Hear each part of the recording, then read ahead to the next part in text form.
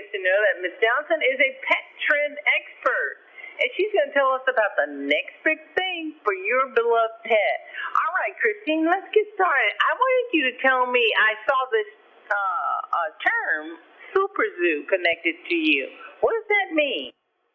So Super Zoo is the largest and most comprehensive trade show for pet retailers in North America. We're going to be joined shortly by over 20,000 pet professionals exploring over 17 football fields worth of pet products. This is where the professional pet community comes to discover the latest and greatest pet trends that you're going to see on your shelves in the coming months. What you're seeing. What am I seeing? Yeah. Yeah, well, okay, so one of the trends that really pops out as you're walking across the show floor is that pet parents are treating their animals more and more like members of the family. And I think there's no better example of that than this new board game from Westpaw. It's a board game called Dog's Best Friend Board Game, and in it, your dog is actually a player. So you can finally invite them to your family game night. But it's not all just fun and games here at Super Zoo. We also care very deeply about our pets' health. And the trends we're seeing in pet food echo what we're seeing in the human world, which is fewer artificial ingredients, cleaner ingredient panels, and single ingredient treats like this line from Barkin. They use a single ingredient in each type, no artificial ingredients. So it's really great for dogs like mine that have food allergies or sensitivities. And when you're, eliminating those preservatives, you have to be more mindful about food storage. So we're seeing more products like this from Cadit, which is a vacuum sealed food storage container. So it completely vacuum seals all of your dry food in there. So you can buy that preservative free food without worrying that it's going to go bad. Okay, so tell me about the spending part. Is that on the rise for pets or pet accoutrements? Absolutely. So Americans every year spend about $100 billion on pet products.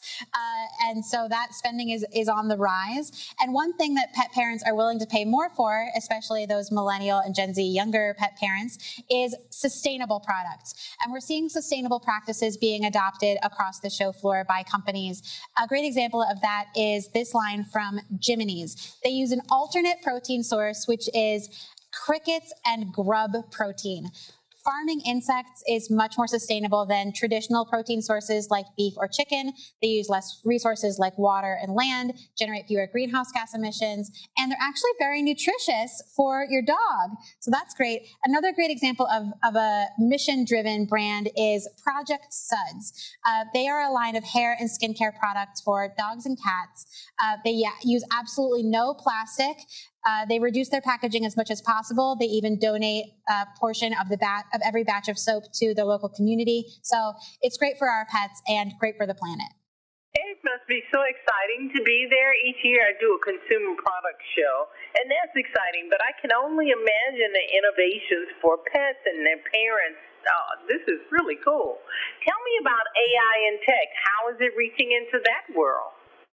Oh, yes. I feel like AI is all anybody's talking about these days, and we're seeing it here on the show floor as well. Over here, I've got an automatic cat feeder from PetKit.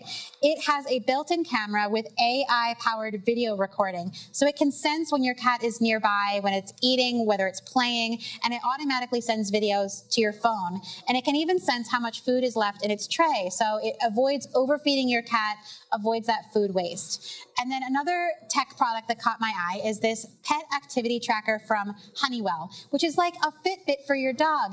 It fits on like a collar, senses their activity, their calories burned, all that good stuff.